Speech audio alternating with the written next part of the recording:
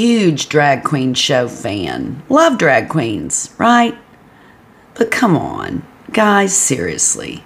I mean, really. Why is it necessary now, after all these years, to have drag queens, you know, with their schlongs hanging out and these crazy outfits and gyrating all over the floor? Lots of sexual undertone. Why? Why do we need to do that to children?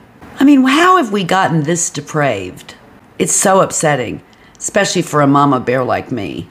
I would never put my kids through that. Good God. For what? Why would you ever take a chance on fucking your kids up? It's just terrible. And I looked up all this non-binary, gender fluid, and all these things today, and I was like, fuck. It's so confusing. You're making it so confusing.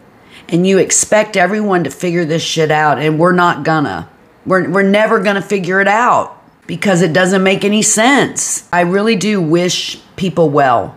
I do. I wish all people well. I don't care what your deal is, and I don't care what your color is. I wish everyone well. But, I mean, I am just done. I'm just saying that out loud. I am just done. I have no more patience for it. None. And you shouldn't either. It's really time now.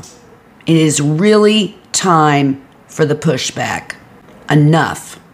Enough already. You see what kind of leader we have. We all see it. I mean, we're not idiots. We're in bad shape. It's time.